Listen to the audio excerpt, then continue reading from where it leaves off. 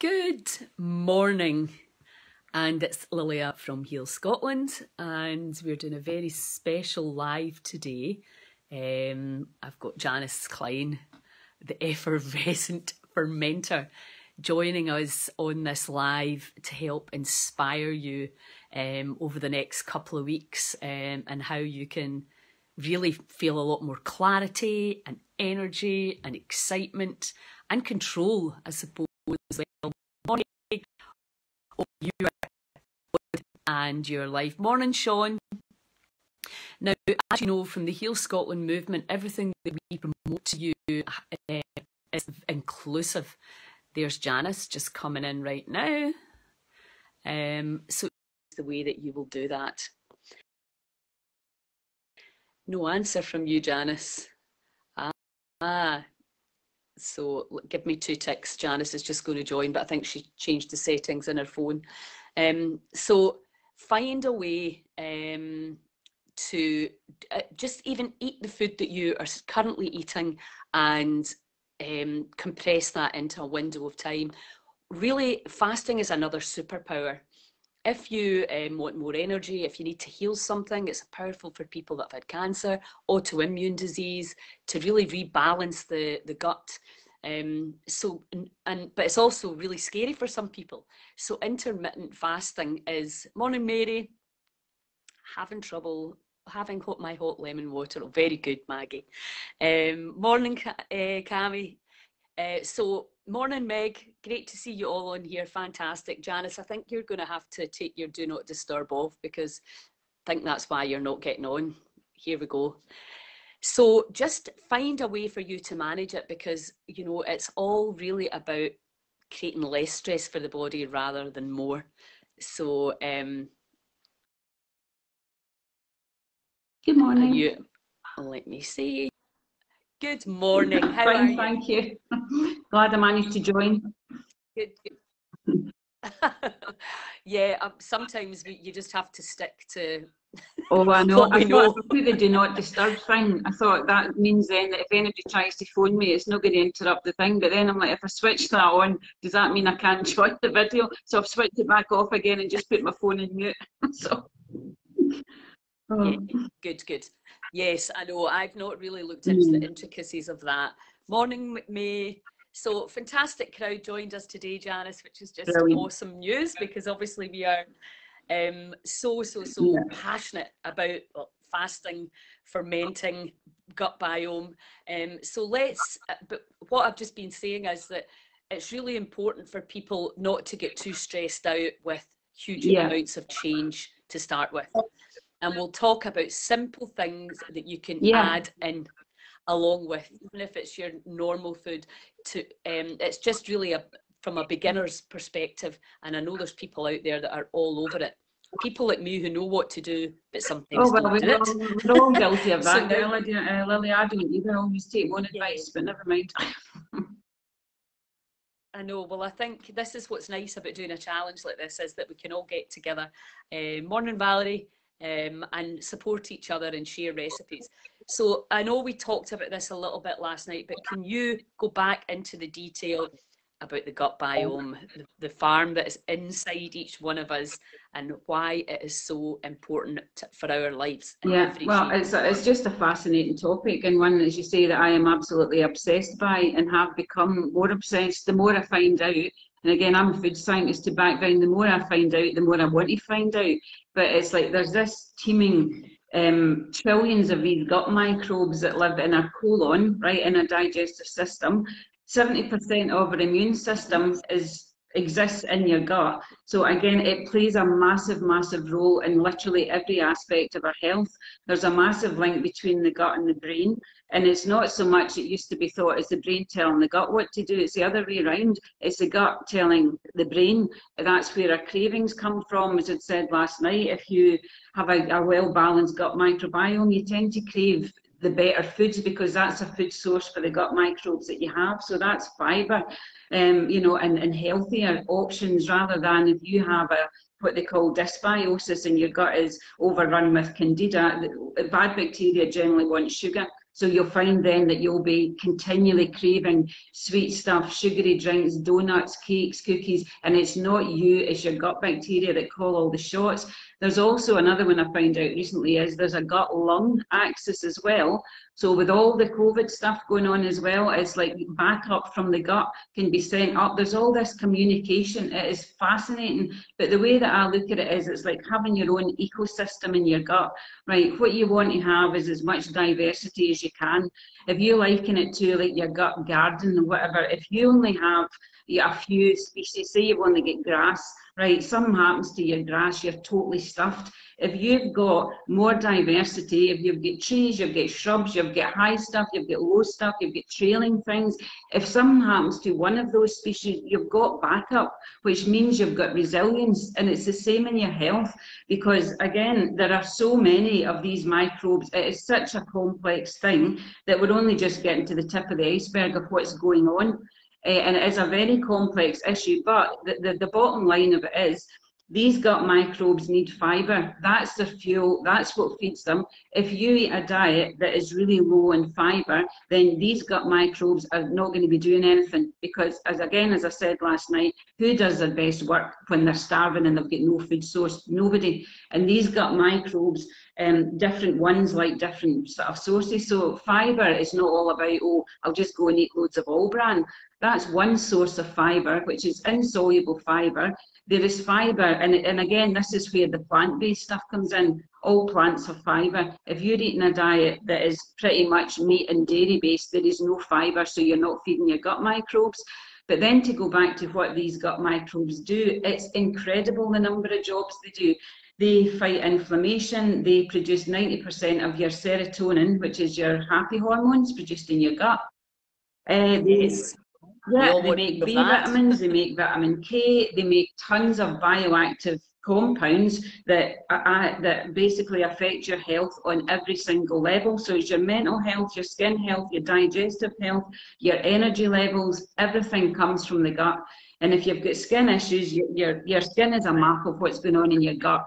If you've got any chronic disease, any chronic inflammation, then you need to be addressing your gut, because your gut bacteria produce anti-inflammatory compounds. You know. Yes. Right, you've just reminded me of something really important that I wanted to say, because inflammation, as we know, is thought to be pretty much the root cause of most of our disease. And, you know, this 2-week challenge is really just about introducing people to fasting and the huge benefits there are when you take food out the equation and give the body back that energy. But there are other ways to douse inflammation, and we know that deep conscious breathing, cold water, even splashing cold water onto your face will calm the vagus nerve, because stress also is connected to the gut health. And we know with Joe Dispenza's work that a lot of the microbiome can change in real time when you meditate. So much as we're addressing the food, and we're going to go into some amazing ideas from you, there are other ways. And it's the straw that breaks the camel's back. But the reality is, the one thing that we all do every day is we breathe and we eat. So these are the two things, you know, that we really, I mean, I think Hippocrates said, commit enough daily sins against nature and you will experience this. And it turns out if we're not eating with nature and we're not breathing with nature, then we will get sick. There's really no other way around it. So in this challenge, what I really want people to know is just start from where you're at.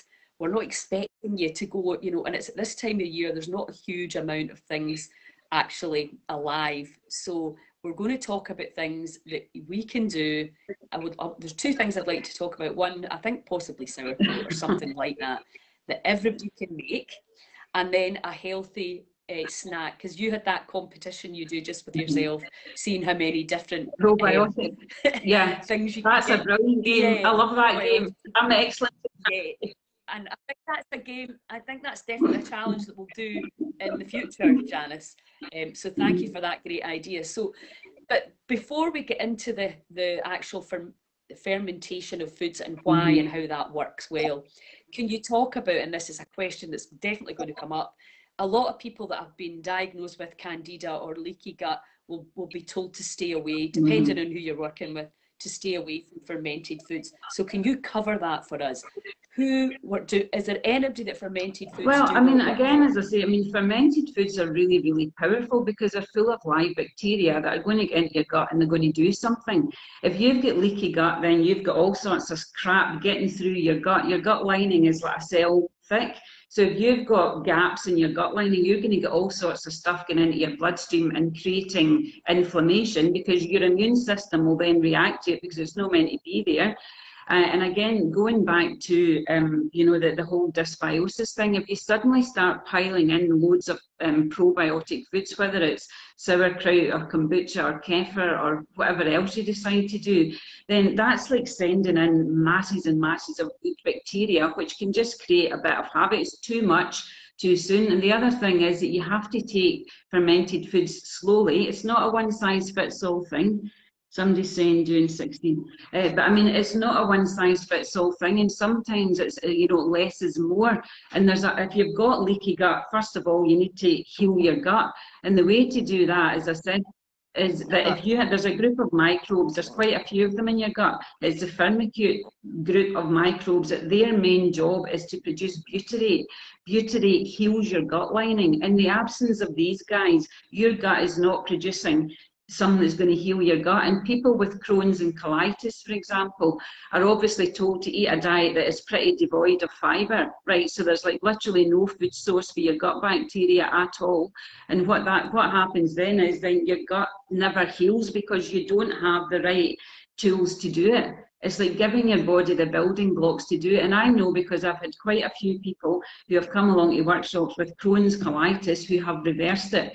And 2 kids, especially one wee girl, Stella, who was diagnosed with Crohn's when I think she was 10, and her mum took it upon herself to try and help her, and she managed to get off the medication and get all her blood markers back to normal through looking at her diet, through introducing fermented things. The other thing is, Lily, let me just quickly mention this, with the whole leaky gut thing, an awful lot of people cut out gluten. Right, because obviously gluten can be a trigger for people, especially if you're just buying cheap supermarket processed bread. But here's the thing, most gluten-free foods, and it's a massive industry now, gluten-free, you go down the gluten-free aisle, it doesn't mean it's good for you, right? You could get a bag of sugar and put on it, it's got no, you know, it's fat-free and gluten-free, and people think, oh, I'll have that then. But what happens is, with the majority of gluten-free foods, you take gluten out, they add in emulsifiers. There are 2 emulsifiers, carboxymethyl cellulose and polycarbonate 80, I think, that pretty much go into all gluten-free foods. Both of these have actually been proven,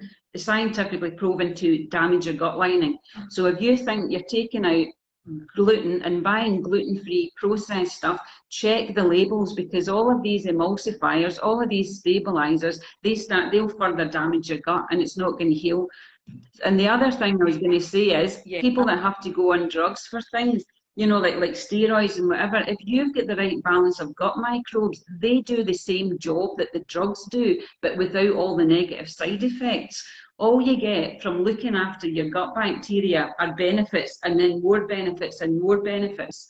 And that's what it comes down to. But it comes down to eating fibre, and it comes down to polyphenols and fresh foods and variety. That's what it comes down to. So yeah, if you have leaky gut, you do need to try and deal with it, but don't suddenly start piling in tons and tons of fermented foods, because it can be too much. And as I say, what happens is you can end up with World War II going on in your gut, because you've got all these good bacteria trying to get rid of the bad ones, and you can end up with a lot of and gut issues. It's not a straightforward thing. There's a brilliant book.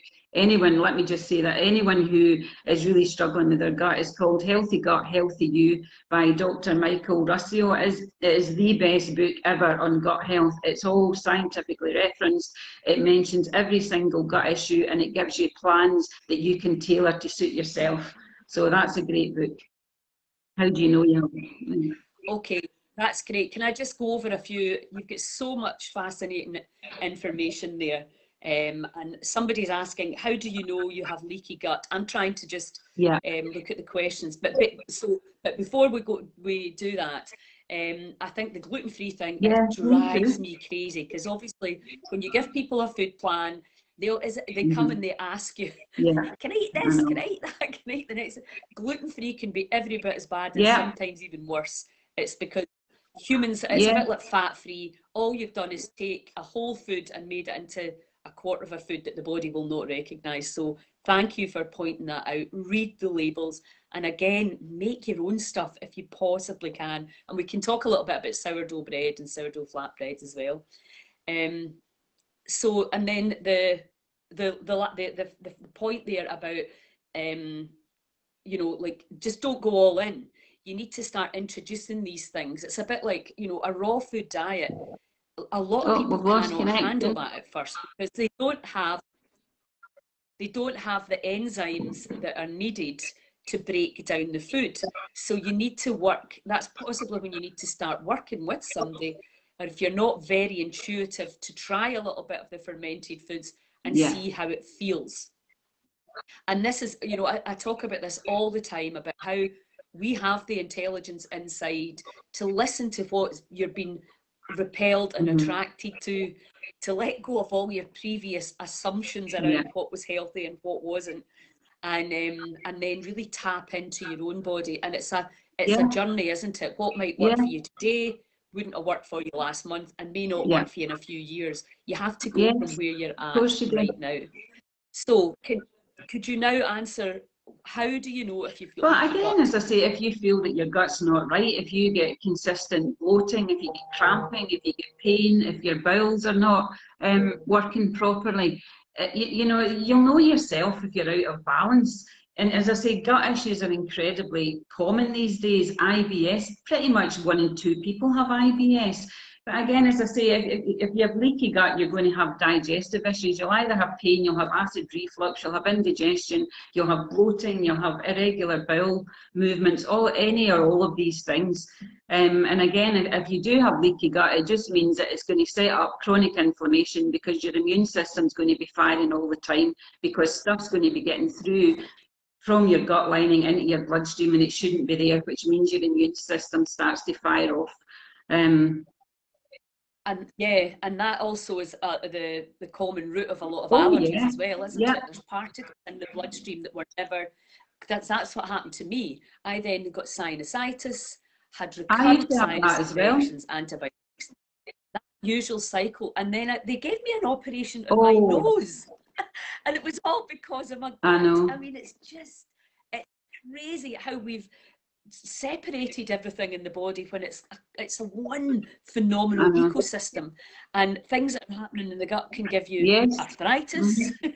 can give you Yeah. Crohn's, can give you any autoimmune disease, your blood sugar levels. All of that is coming from the gut. And another thing I'd like to bring in and get your thoughts on, Janice, is like when you come to that Oh menopausal yeah. age, and often after the menopause, women can become very glucose resistant. So you can start to you really need to eat less carbohydrate, or you're going to get your Hmm. big menopausal middle. And how that inflammation, for I'm not sure if they fully understand why, but we know that Western diet's a big part of it, and Hmm. stress and competition.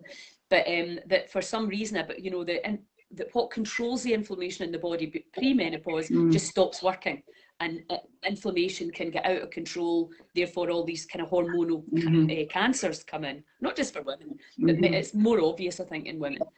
Or very vulnerable at that age. So would you like to talk to about the Well, menopause I mean, age? I'm incredibly fortunate. I've seen through the menopause with no issues at all, other than an odd hot flush when I was 50. At that point, I had started doing sort of macrobiotic stuff, so I was eating quite a lot of like miso and fermented things, which actually really, really helped with that whole changing in hormones. As I say, had absolutely zero issues at all.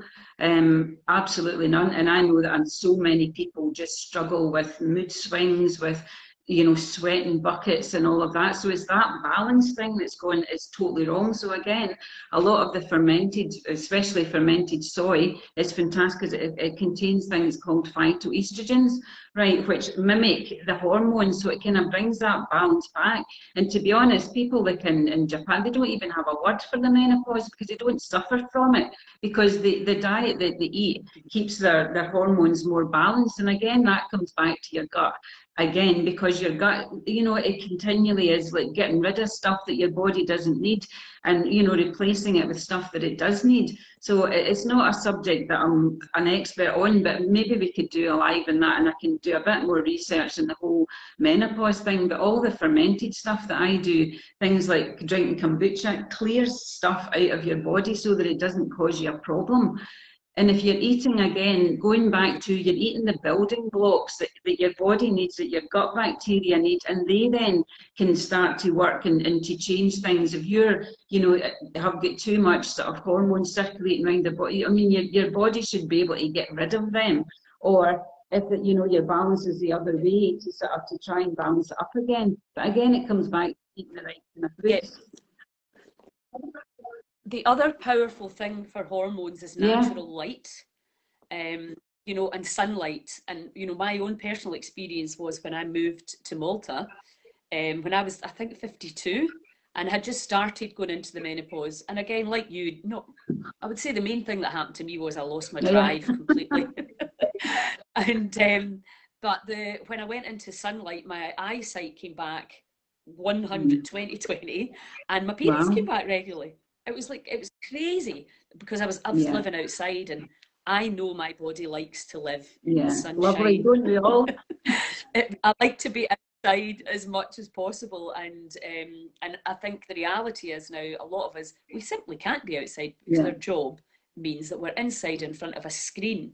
And even when we understand, again, from the science, that staring at a screen makes you crave carbohydrate. I know, it's that vicious circle, isn't it? It's affects dopamine levels in the brain, and it's also all of this integration of everything. And obviously Scotland's Wild Medicine, the book, we're bringing all this information so that people can learn to why, you know, why we're malfunctioning, and, you know, but this getting these bacteria are so critical to your mental health. If anybody has anxiety and panic attacks, the first thing I'll do is say, check your gut biome with a spit test, and see if, because it might not be you that's suffering the anxiety and the panic attack, it's the wee beasties inside you going. You know, the other thing, well, I see when it comes to the whole weight loss thing, I mean, this is another thing when you go back to the whole counting calories, it doesn't work, because what they've done, there's been loads of research done, right? People who are naturally slim have a totally different gut microbiome to people who put on weight. You can have two people, they eat the same thing, one person stays like a stick inside, the other person piles on weight, and they've discovered that there is a gut bacteria, it's called Akkermansia, right? And the people who are naturally slim have way more of this. A lot of the people who are really heavy and can't lose weight have like zero of this Akkermansia, this gut microbe. And what that does is that obviously people that are heavier, their body is extracting more out of their food, and it's making them, you know, obviously put on weight. Whereas the ones who are leaner have got this microbe that seems to magically just pass stuff through. It's like, okay, we'll take what we need, the rest of it's going. Well, yeah, well, that's really how Peter D'Adamo ended up, you know, writing Eat Right for Your Type. And I think what he did was made us realise some people fail on the diet that other people thrive on. And I even watched a video about identical twins with completely different biomes. So again, one was failing on the food and the other one was thriving.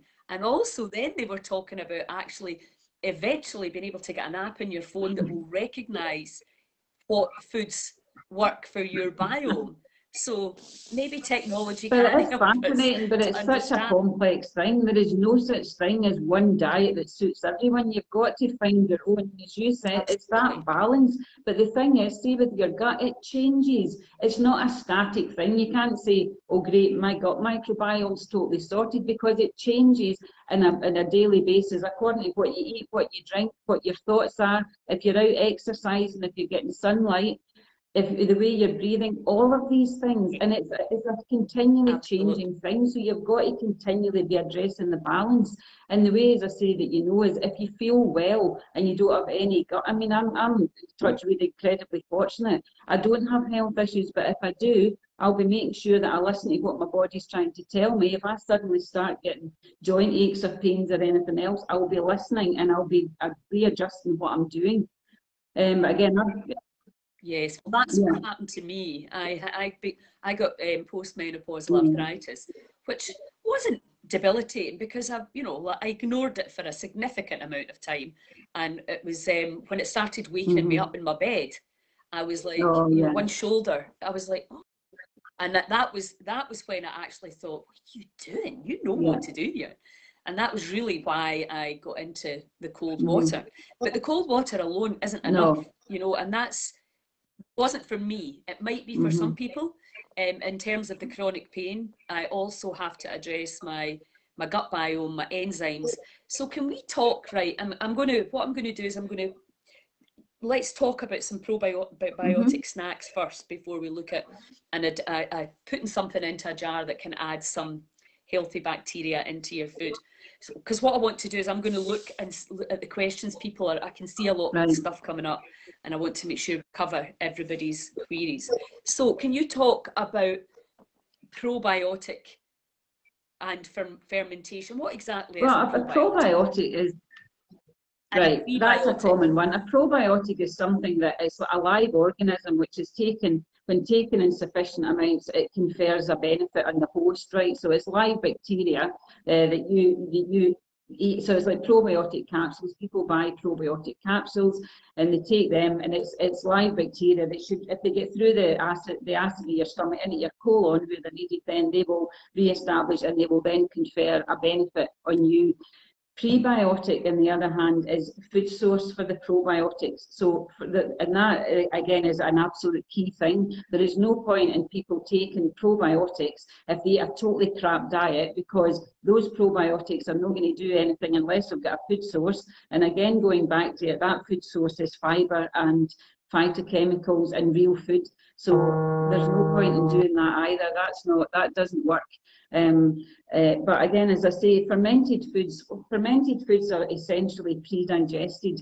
So whatever they are, say take for example sauerkraut, the natural bacteria on that cabbage, when you put salt and you create a salt brine, you create a selective environment for those bacteria, and those are lactobacillus bacteria. As I said, they're the sumo wrestlers of the bacterial world. They can survive acidic conditions. They will get through the acid of your stomach. And the amazing thing is, if you're eating sauerkraut, you're eating the probiotics and the food source, which is prebiotic, because the cabbage is a food source for them. And as I say, what happens is during the fermentation, those bacteria break everything down. It's the same as if you make sourdough bread. The bacteria break the hard stuff down, which means that fermented foods are pre-digested. So the bacteria have done a lot of the work, which means when you eat them, your body's got less work to do. And those nutrients, and again, in sauerkraut, the vitamin C content jumps up by a massive amount. Everything becomes more bioavailable, which means it's easy for your body to absorb it.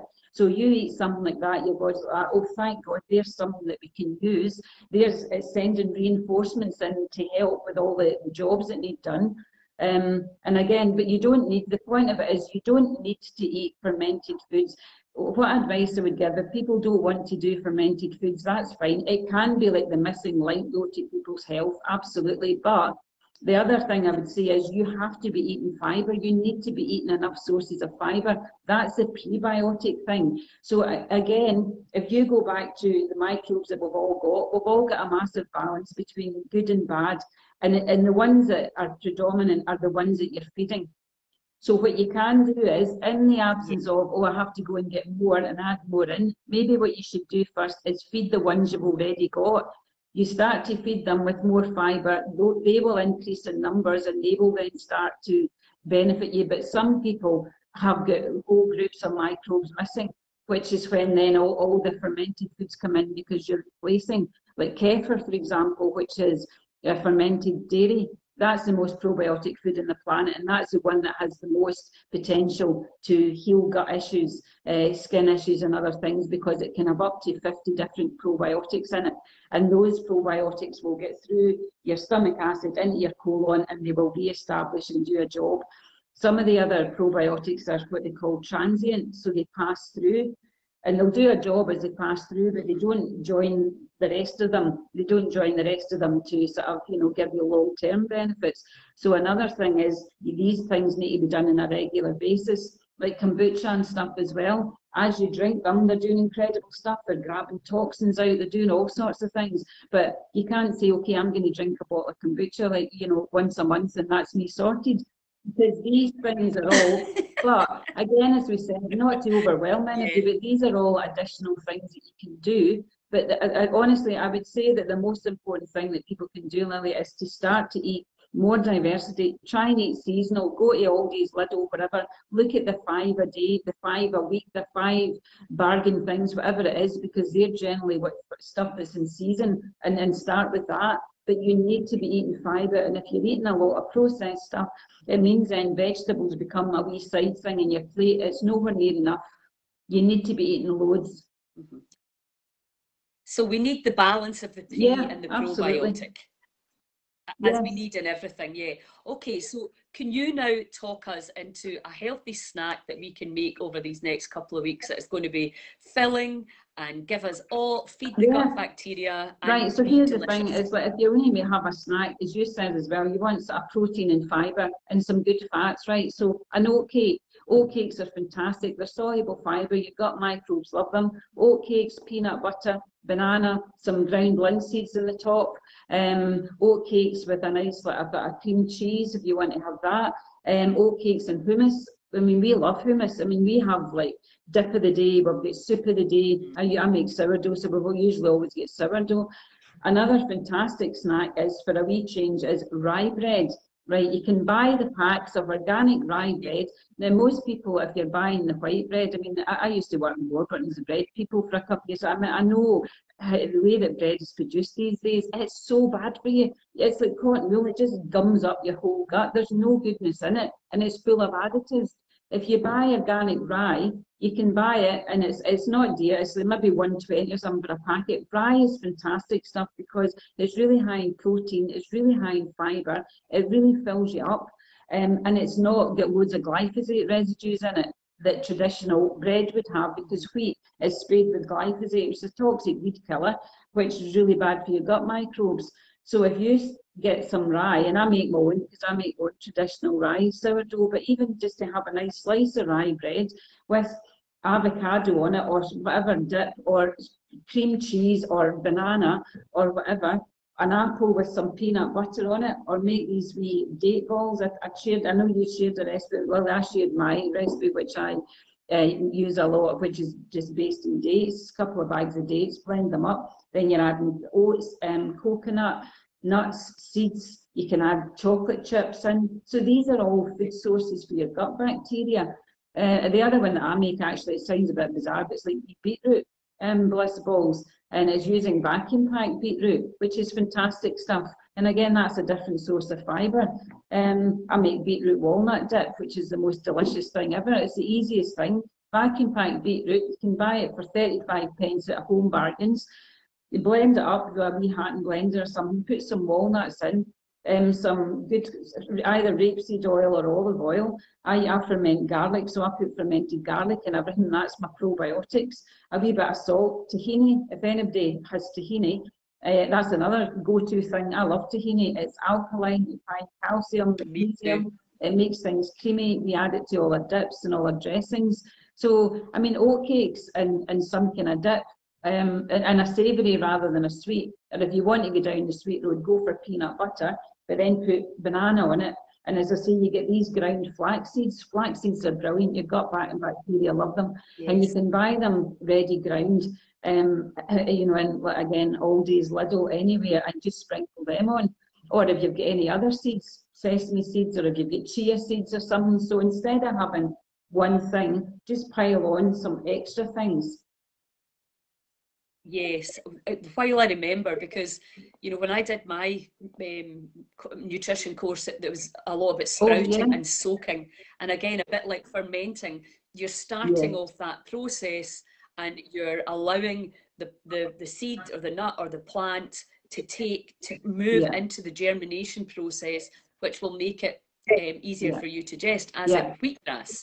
You know, before it gets, the proteins come in and can make it more difficult to digest. So, I mean, I understand we're given a lot of information here for people, and if you don't have a clue about this, it could, Pat's saying she's it sounds like mumbo jumbo, and I can understand if you don't speak this language, if you don't understand about live foods, live enzymes, bacteria, and getting them from the plant or the cabbage or whatever into the body. But what we're really talking about here is balancing your gut. So keeping it simple. Janice has given us brilliant ideas for things that we can add in to create a stronger probiotic healing effect. Now, we'll put the link to all your recipes, because really, peeps, you have to do your own research here as well. You know, we can give you as much as we possibly can and our perspective and passion on it, but you then have to take the information and go and run and learn more in any area. So Janice has got a YouTube channel, you've got an Instagram channel. I'm on Instagram, and I've my blog. I've got loads of recipes in my blog, but what I was going to say, even if people make soup, if you're going to be doing the intermittent, if you've got a big pot of soup on the go, but don't just make the same one, try different ones. I shared yesterday, I think, some different soups that I make. I've got lentils, I've got chickpeas, I've got leeks. They're all food sources for your gut. So again, if people are thinking this is too complicated, it's not. You have to eat fibre. That is the food for your gut microbes. You only get fibre from vegetables, lentils, pulses, beans, nuts, seeds, all of these things. So if you're not eating any of these things, then your gut bacteria are going to be starving, and they're not going to be doing all the jobs like fighting inflammation and making B vitamins to give you energy, or doing all of these things. The key thing is these guys are there, you need to feed them, or they're not working on your behalf.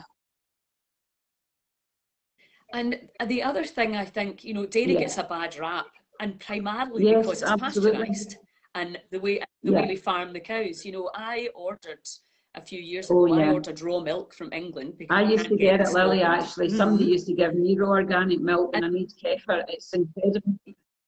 And then you can make, you can ferment and make, and again, break down the proteins, because, you know, there are people who get huge benefit, like you said about kefir there, for asthma and childhood allergies, because obviously then their guts gets back the microbial balance, and the body will heal itself, because it's always about that. So do you have a list of these snacks that you suggested and how to make them in Well, there's tons of different. My blog is all plant-based, right? So everything on my blog has got fibre in it. So everything on my blog is going to have a benefit for your gut. And I say it's not about you have to eat specific things. You just have to make sure that you're getting some fibre into your diet. You know, so. And also somebody's asking here about bone broth, which I'm a big proponent of bone broth, particularly in the winter in Scotland. And if you have a leaky gut, then the GAPS way of eating is bone broth. It douses inflammation because of the fats, etc. And again, it's a traditional Scottish way of eating. I'm just looking at all the questions. So yes, I mean, you can easily re-listen to this live if you want to pick up some of the stuff again. I highly recommend that you do. Repetition is how we get and we embody the information. So if you've got questions, you can also just Google anything that Janice has talked about, go to her blog, go to her account, and do some research yourself. Now, can we talk about kombucha or sauerkraut? Well, the sauerkraut is the easiest one, Lily, because you don't need anything. If you're making kombucha, you need a SCOBY, and you need to get a SCOBY from someone who's already brewing it, or you need to buy one. So sauerkraut is the easiest one. All you need is a cabbage, a hard green cabbage, and again, Aldi's selling it like 35p, or a red cabbage works as well, and some salt. Again, I have a YouTube video, and it's just on Nourished by Nature, that takes you step by step through how to make sauerkraut. And again, the thing is with people, I think, are a bit scared of fermenting stuff at home because it's bacteria that are involved and they think they're going to poison themselves. Well, actually, fermenting foods and making so that is like the healthiest way ever to preserve them, because you start off with something that is good and you preserve it in salt and you end up with something that's way better. And what do? In our wisdom, we pasteurize stuff, so we'll kill off all the good bacteria along with the bad, and then we usually add chemicals in as well for good measure. So we'll start with something that's good and we'll end up with something that's worse. When you preserve things naturally, you end up with something that's way better. So all you need is a cabbage and some salt, preferably not table salt, any natural salt, like any natural sea salt. Table salt just tends to be pure sodium with chloride, whereas the pink Himalayan salt's got loads of trace minerals in it, which just means then your sauerkraut's going to be better because you'll have trace minerals in it as well. And all you need to do is you get your cabbage, take one of the outer leaves off, cut it up, cut it into quarters, take the core out, shred it up as finely as you can, and then weigh it. And then what you want to do is add 2% salt to your cabbage, sprinkle the salt on. So if you've got a cabbage that's a kilogram when you've weighed it, roughly speaking, a standard cabbage is going to be between 800 grams and a kilogram by the time you've shredded it all up. So roughly speaking, it's a rounded tablespoon of salt is what you want to add, which is not that much salt. And people say, oh, it's not that salty. I mean, it should taste a bit salty, but not massively salty. But that's the key thing. You need to add enough salt. And what the salt does is it creates an environment for the good bacteria, but the bad ones can't survive in a salt environment. So you're creating a selective environment. So you need to, what I tend to do is I add 2%. Right, a lot of the commercial kombucha sauerkrauts that you'll get, they're adding it's 2.5. Your safe level is between 1.5 and 2.5% salt. So I just go for 2%. So if your cabbage shredded up weighs a kilogram, you add 20 grams of salt, which is roughly a rounded tablespoon. And again, if you want to measure things, then weigh it and measure it, and then you know exactly. But years and years ago, people weren't making sauerkraut and going away and weighing their cabbage and saying how much salt. They were sprinkling the salt, massaging it in. The salt then pulls all the water out of the cell walls and it creates its own brine. And the wee mantra for fermenting stuff is under the brine and all is fine. As long as you've got your cabbage pressed underneath that brine, all the magic then starts to happen. These wee microbes get to work, start breaking everything down. They multiply and multiply and multiply, and you end up with something that has got trillions of these lactobacillus bacteria. And if you buy sauerkraut from the shops, and you'll find it a lot of the time in the supermarkets, if it's sitting out on the shelf, it will have been pasteurized, which means all the live bacteria are dead. So if you're buying it for probiotic benefits, you won't get any, but you will still get the benefit of the cabbage, obviously. But again, if you make your own, it's the easiest thing. And then what you need to do is to make sure you leave it at room temperature for about 2 to 3 weeks. And then once it's fermented, you can try it. And if you like it, you can put it in your fridge and it keeps for months. I've got a fridge full of all sorts of different ferments. You can add a grated apple in if you've got apples. Apple caraway is really nice. You can do red cabbage with apple. You just add it all in. But again, I'd say to people, just check out my YouTube, and it takes you step by step through what you have to do. Yes, we'll put all your links for people to do their own research and find the recipes. That's fantastic. And it's so interesting, the pasteurization, because one of the big reasons is when you take all the bacteria out, the shelf life's longer. Yeah. We're so dumb. It's like you've just taken all the good out of it. A bit like wheat, they take all the fibre out to make it and bleach it. I mean, it's crazy. I was going to say, when you go back to years and years ago when we started refining things for like the posh rich people, and they, you know, the poor folk still had all just the unprocessed stuff, and the rich people started trying, you know, all the processed. They were the ones that all started getting chronic disease because they weren't eating enough fibre, because they were refining everything and thinking that was better. Take all the, you know, the fibre out of it. It's all wrong. We've got it totally wrong. We really have. And again, as you know, Scotland, we've got one of the worst health records in the world. We have, and if you look at what most people are eating on a daily basis, it's no wonder. And again, if you look back to the fact that you know, most of your health comes from your gut, I'm actually surprised, to be quite honest, that people are actually able to, you know, function at all, considering the food that a lot of people eat. Well, the body really is remarkable, but I think the big problem is people have forgotten what it's like to feel alive Yeah, and energetic and excited. We've become kind of, we're yeah, getting through the days, you know, and we're the way I see it, and for Scotland's wild medicine is we're part of this phenomenal energy electromagnetic field, and we have taken ourselves completely away yeah. from that free infinite Hmm. energy source, and we didn't even I realize it. know, We did it I unconsciously and know, mindlessly. And we now need to, you know, my big thing is um, the mental I health of know, our young ones. It's, you know, the suicide rates. I know, It breaks my heart to think that I they would know, rather not be here, and you know, and it can be as simple as plant medicine and I all. know, It's incredibly powerful that can help I know. kids reconnect. Anyway, we are on it, Janice. We are getting the word out, because it all has to start with having I the know. right information. And even then, you know, you may not want to change your But it's diet. a I mean, choice. it's I mean, it changing is your a diet. choice, Lilia, but that's the thing. If you've got the information, you can make a conscious choice then. And again, we have to eat and drink, so you might as well make a better choice as make a bad choice. If you think to yourself, well, I can eat that Exactly. cheap white bread or I can buy wholemeal bread, go for the wholemeal one, that's a better choice. But again, it's not to overwhelm anybody. It's like do things in a way that you can sustain. Do one thing, add some seeds, some nuts, get some flax seeds, add them. If you have porridge in the morning, add some flax seeds to it. You know, put some fruit in it, grate an apple in it, add some cinnamon, these kind of things. And you know, that can make a massive difference. Yeah, because Yeah, they're alive. and again, as I say, it's going back to eating as many different sources of fibre in my game, which is how many sources of fibre can you get into whatever it is you're eating. You know, so I mean, it's quite a fun game for me. But I mean, that's what I mean. I just love food, so I mean, I'm obsessed with it. I do love food. Food's a big deal to me. But again, it keeps me well, and I feel incredibly well. So you know, Yeah.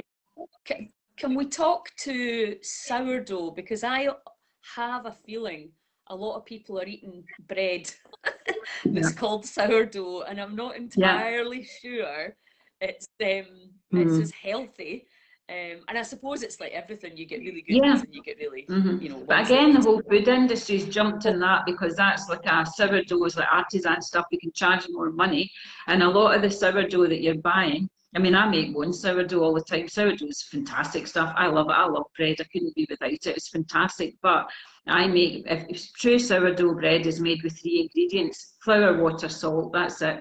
And your sourdough starter is just flour and water that you have nurtured and you know got all these fantastic bacteria and yeast. So a sourdough bread is one that has only got three ingredients, or you can add seeds and things, which is fine, but it's not got added yeast in it. But a lot of the stuff that you buy in the shops, they might add some sourdough starter, but they're still adding yeast and they're still adding other stuff, and they're not allowing it the time.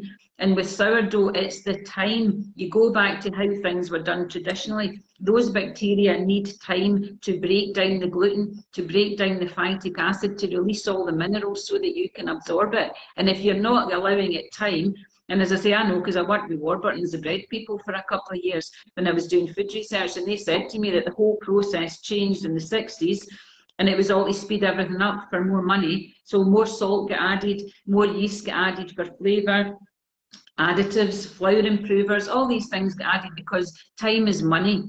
And that's what happens. And when you do make sourdough, it's giving these microbes the time that they need to do all the cool stuff. And that's the thing, people are time short. Oh, I don't have time, I don't have time to do it. But then, you know, for me, my health is a priority. So I will make it a priority to make sure that with the knowledge that I have, that I'm nurturing my own gut microbiome and by making good choices. And I'm not saying that I don't ever make bad choices, of course I do. But it's the balance thing. Majority of food I eat, is good stuff. Absolutely. Somebody is asking here about, is raw milk Yeah, beneficial? Yes, it's yeah. illegal in Scotland, and yes, you can Hmm. get it delivered from England. And, you know, but again, there is no one No, size fits all. And dairy can be, you know, make people yeah, congested, etc. You need to really yeah, check in with your body and feel if resonates. But again, all you're doing, like exactly you're saying there, you're allowing time to help the breakdown and the multiplication or whatever for the body, and that's exactly what you do with raw milk. It is amazing. You just leave it, it'll become kefir. You leave it, it'll become yogurt. You leave it, it'll become cheese. It is, and you know, I volunteered in a biodynamic farm in Ecuador, and I would just go out in the morning and pick all the vegetables. I mean, it was nutrition in heaven. But I'll tell you, feeding 12 people with only vegetables, we needed we got raw milk from the cows and the goats. And I could make lots of delicious cheeses and stuff from that.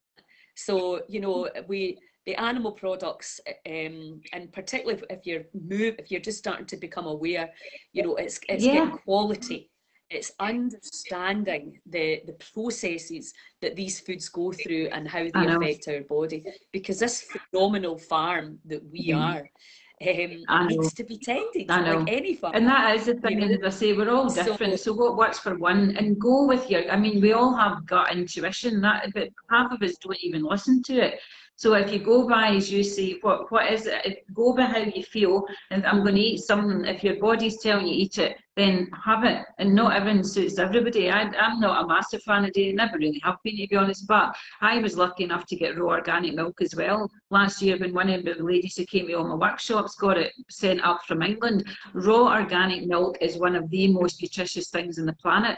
And if you then put your kefir grains in and you make kefir from raw organic milk, it's incredible stuff, because it is packed full of live enzymes, all sorts of beneficial bacteria. And the reason, again, that the milk gets pasteurised is to kill off potential pathogenic bacteria, but it's killing off all the live enzymes that help you to digest it, and all the good bacteria that you would be having. So it's like a dead product, if you like, as opposed to one that's teeming with life. So if you get, absolutely. And you know, I was just watching a video before about this indigenous tribe, and they used to give mushrooms to the reindeer, and then they would drink the reindeer urine, because what they were doing was they were using the reindeer's body to take all the toxicity out, cool. And then they were just getting. That's not fair to the reindeer, but I know, I get that. But do you know what I mean? But we're doing that anyway. I mean, if the cow is fed and, you know, farmed, or the way that we were meant to be, and not being fed a lot of food it was never designed to get, then the milk will be, you know, these gifts that we get from the animals can be really, really powerful. But it's our kind of lack of respect and using them for our greater good with absolutely no concern for them. Everything's changed, Lily. Nothing. The thing is, traditional processes worked, but a lot of it now is all about speeding things up. It's how can we make more money? How can we do? And it's all to the detriment of our own health. If you go back to traditionally, any people, it doesn't matter, you know, if you eat your traditional diet with food that's grown locally, with real food that's not been adulterated, that's not been processed, that's not had all sorts of additives added to it, and all the good stuff taken away, then you'll have much better health. You know. Aye, absolutely. Right, well, I think that's a very, very good place for us to end this, because we've been on for nearly an hour now, and you've given a lot of incredible information. If you can look over the questions as well, Janice, and I'll have a look, and we can answer everything. We will put all the links on for you. This video will go onto YouTube as well. You can watch it again, and if you just go into Heal Scotland's videos. And thank you again to everybody who has joined us and who's joining the intermittent fasting challenge and owning their power and making good choices. We really appreciate everybody's energy, and we will be back. I'm going to be going live on Wednesday with habit changing techniques and letting the past. And Janice, we'll talk about a challenge, a probiotic challenge, and we'll get some recipes going. Okay, thanks a million for all your incredible advice and your passion, and thanks for giving us your time this morning. Okay, see ya. Bye. Huge gratitude.